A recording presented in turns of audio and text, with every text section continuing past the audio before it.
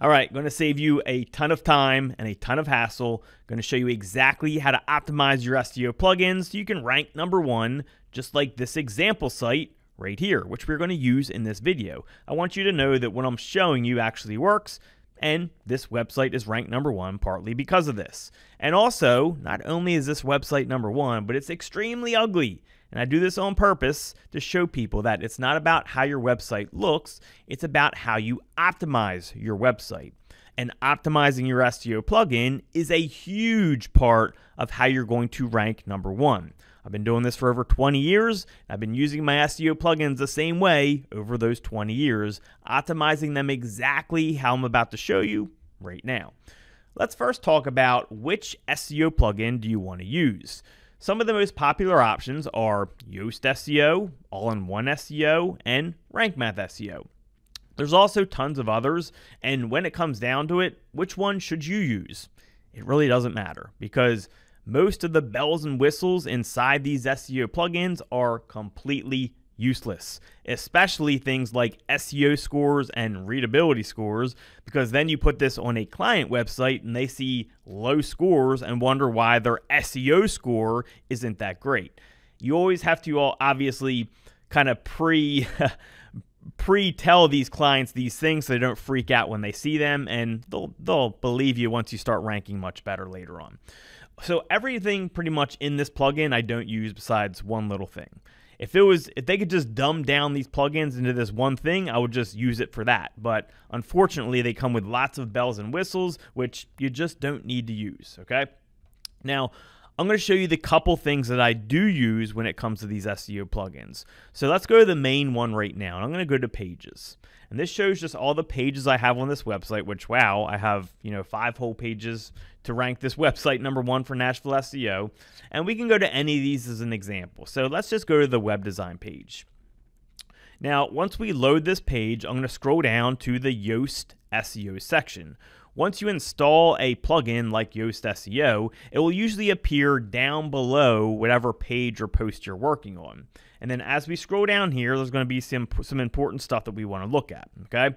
So what's cool is you can often preview it as mobile and desktop. That's cool to use. If you scroll down here, they got some other options. They got some good advanced options down here that you can use for certain things, which we'll cover in just a minute. But I want to cover the main thing that I use this plugin for, okay? The main thing that I use this plugin for is this right here, the SEO title, okay? Now, if I click here, this is where we put our SEO title in. Now, this is your title tag for the page. See, the problem is without an SEO plugin, your title will basically be your H1 tag, okay? Now, if your title is your H1 tag, well, then you have an H1 tag that also matches your title tag, and Google doesn't really like that these days. They like a variation. So I usually use my H1 tag as something more general or an LSI version of my title tag, and then for my title tag, I put in something very specific that I want to rank for. And I'll give you examples just in case that sounded like Chinese to you. I understand we have some beginners that watch these videos. So if I want to rank this page for Nashville web design, well, that's going to be my title of my page, okay? Something along those lines. So I'll say something like the best Nashville web design company for, now I'm going to show you another trick with this plugin right here. If you do a %, and then do current year, and then %, it's going to automatically put in the year for you. But what's cool is once the year changes, once we go to 2026 or 2027, it's going to automatically update that in your titles.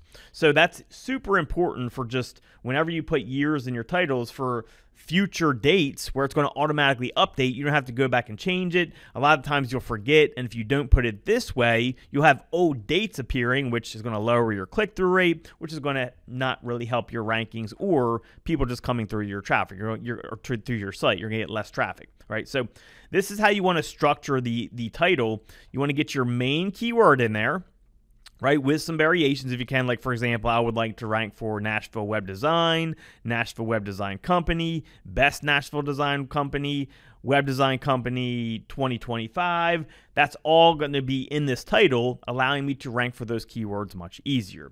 Then up here, I'll usually do something like something descriptive of what the page is about that still has variations of the keyword in there. So when I said LSI keywords earlier, LSI basically stands for latent semantic indexing, something, I don't know if I said that right, something along those lines, which is basically means it's like another way of saying a word, okay? Now, we already said web design, so what's a different version we can have for that? So if I don't know, what I can do is I can go up here and I can do synonym for web design. This can help me find something. You can always do stuff like this. So they got graphic design. We wouldn't want we wouldn't want that. We could do website design, right? So we could do that. So instead of saying web design, website design. So let's do that. So we get to do something like whoops. Didn't mean to do that. Let's go back up. So let's do we will create beautiful website design. Now, it's a horrible descriptor, but I'm just trying to do this quickly to show you. Now, we use this as our descriptor, like what the page is about. We have a variation of web design in there. We have website design. And then we have our main keywords in the title tag down here, okay? So, but now, what this allows us to do is have complete control of our title. If we just leave web design up here, well, what's going to happen is we have web design in our H1 tag. We then have web design in our title, because without this plugin, it just uses your H1 tag as your title. Those match each other, and then that's just not good. You don't have variations in there. You are kind of increasing your chance of over optimization. This allows us to pick exactly which title we want, and then also have a different H1 tag, okay? Now, the second thing I use these plugins for is the meta description, okay? I don't always fill this out. Sometimes I allow Google to automatically populate this themselves, but if you want to put in a meta description, this is a great way to do it. You just put it right here in the meta description field, and that is another great use of these SEO plugins. Now, there is a couple more things that I use this for. And if I scroll down here, I don't use any of this type of stuff, right? You see you need like premium for this. You need premium for this. You need premium for this. You don't need any of this. You can buy the free versions of these plugins because really all we need, the main thing we need is what I just showed you. There is some advanced things I'm going to show you right now that we can use this for. So sometimes I will scroll down here and go to the advanced section and use this right here. Sometimes I don't want a page to index for whatever reason. So this is a good way to just say, no, I don't want this page in the index of the search results. This is a little more advanced. Most of you will not do this. You'll want to use this to yes. But sometimes if I'm creating like a pay-per-click page or I'm just doing some testing, sometimes I will say no and have this page not indexed. Just a very easy way to do that. But for most of you beginners, you want to choose this. You want to choose yes and just leave it at this option. Another advanced option that I use this for is canonical URL. Sometimes you'll have two pages that are very similar, and you want to put the page that you want to rank for canonical URL.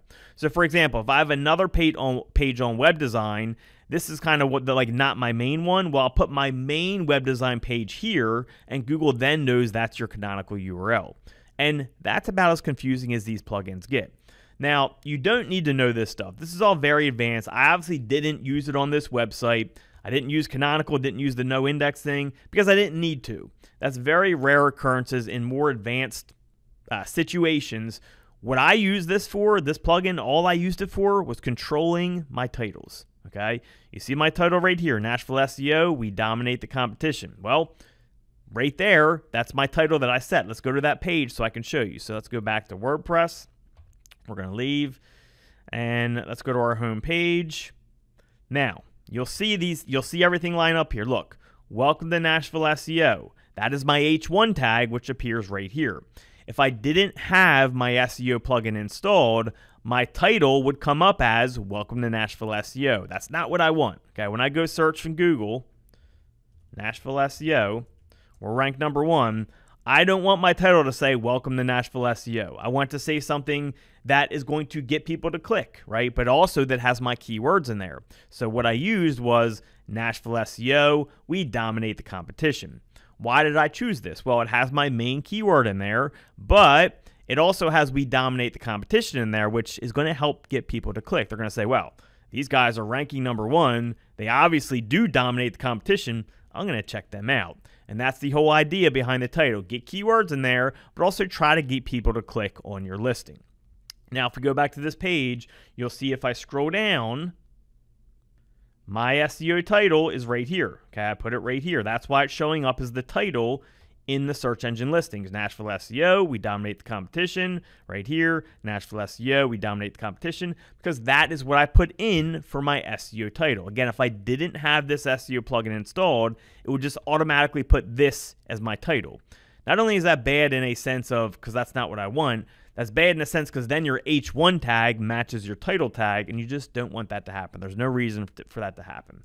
Now, if I scroll down, we'll see that I didn't even put in a meta description here. So I didn't put in a meta description. I let Google just fill that out automatically. It's not something you have to use. The main thing that you use these plugins for is this right here. And it's really that simple, okay? Without this, it would be much harder for me to rank #1 for Nashville SEO. And that is really all you need to do when you're using these SEO plugins. Don't worry about all this other crap that they have in these SEO plugins. They have SEO scores and the readability stuff and what else they got? First-time configuration.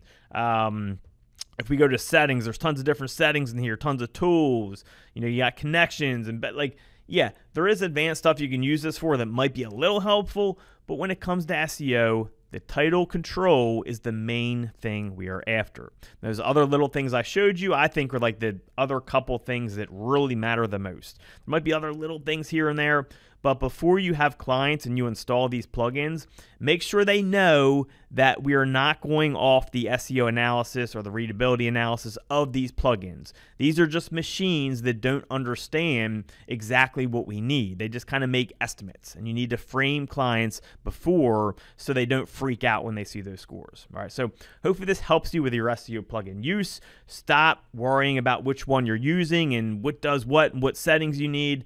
The biggest thing you need to do is control your titles, and that's what matters most when it comes to SEO. Hope you guys enjoyed this video. See you soon.